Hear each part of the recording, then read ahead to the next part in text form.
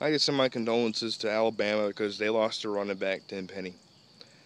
Vol Nation is on your side with that one because it's hard losing somebody. And I know Kamara was really upset because Kamara used to play with him. But anyways, moving on to this game.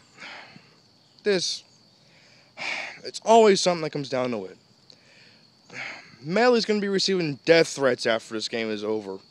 Because Medley missed 3 field goals. That could have put us up by 9 points. And and we had more conservative play calling, and then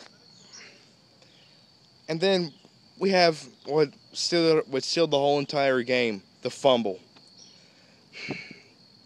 I don't want to hear any moral victories right now. I don't. We should have won that game, but it is what it is. We are Tennessee. We are we are who you thought we were, and that's us. That's us. We are who you thought we were. We're the ones that's always blowing the lead. We had our lead over Alabama for the first time in 9 years since we beat them. We're inching closer and closer to Florida and Alabama every year. We've already knocked off Carolina and Georgia, but still, Florida and Alabama still remain at large, and they still have not been checked off yet. We gotta do something. We gotta beat them next year or the next 2 years. I don't care how long it takes. We gotta beat them. We gotta mark the check mark on that list.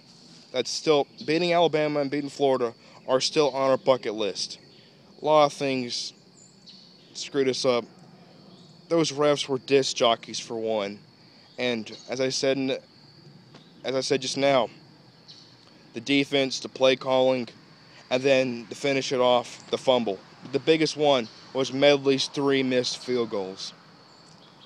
I can't believe it. Rammer Jammer Taylor, your Rammer Jammer bet is coming soon.